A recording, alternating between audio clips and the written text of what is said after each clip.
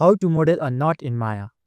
Start by dropping a pipe primitive in your scene. Go to the open input channel box or press T for the tool settings and set your height to 1, thickness to 0.3 and subdivision axis to 30. Switch to face mode, select every two faces, skipping 3 in between all the way around the ring and set the scale tool to component mode and hold Shift plus Ctrl while dragging to slide these faces. Now switch to edge mode, select these edges and delete them.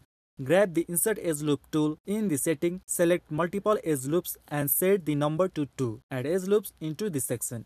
Select these two edge loops and use circularize components to make a perfect circle. Select these edges, scale them down slightly on the y-axis, then select these faces and extrude them out.